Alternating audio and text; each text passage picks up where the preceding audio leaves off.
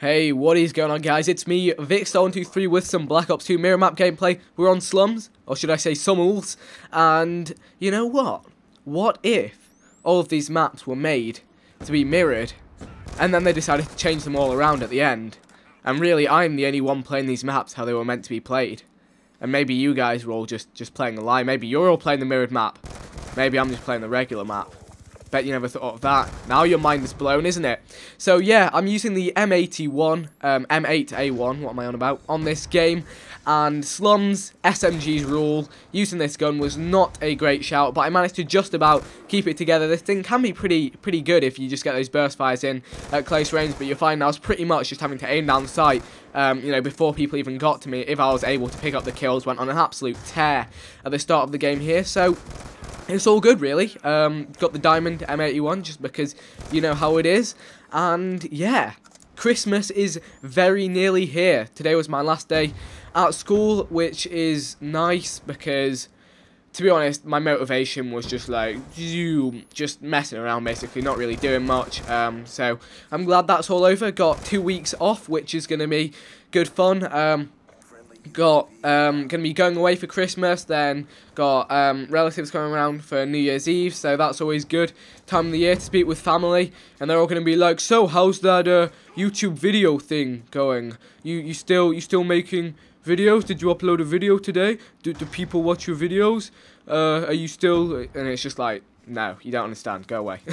So yeah, there's going to be that, but I've got all the presents sorted, all my presents for my family, and I've got 2 presents for you guys, actually 3 presents, but you'll find out about those sometime soon. So yeah, that's pretty cool.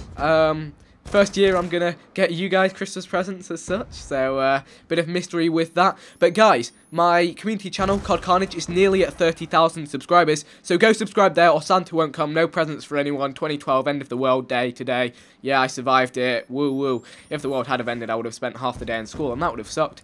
So there's all that going on. Also, my second channel, really enjoying posting videos over there at the moment. Really enjoying the Far Cry 3. I know a lot of people that are watching are. So if you don't already know about that channel, then subscribe to it, do it, and so that's all of that stuff. Now another thing is, I had someone tweet at me the other day saying, why is your aim so jumpy? Why does it jump all over the place? Have you got an aimbot? Are you a robot? What are you doing?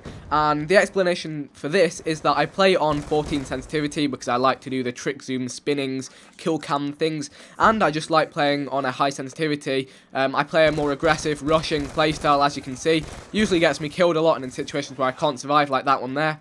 But you know, just a close, tight corner situation, the sensitivity is awesome if you can manage it. What my advice for sensitivity is, always play on the highest sensitivity you can manage. And the only way I'm actually able to manage the 14 sensitivity on this game, and 14, what a random number. The only way I'm actually able to manage it is with the FPS freaks I use.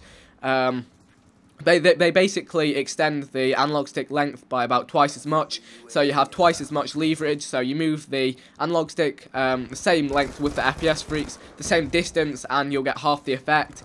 So it kind of, you know, you can slam it across when you need to, it just gives you more precision. They actually do work. If you want to get some, there's a referral link in the description for 10% off, should I say.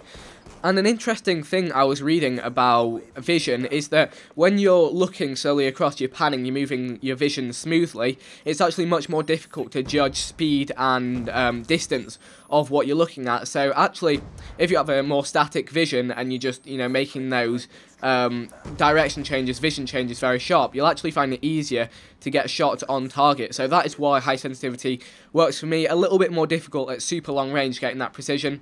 But anyway guys, that was mirror map gameplay on Slums. I hope you have enjoyed. If you have, be sure to hit the like button, subscribe if you haven't already to this channel and my other channels on screen now, linked in the description. Click the links on screen also to go to my other videos in the mirror map series.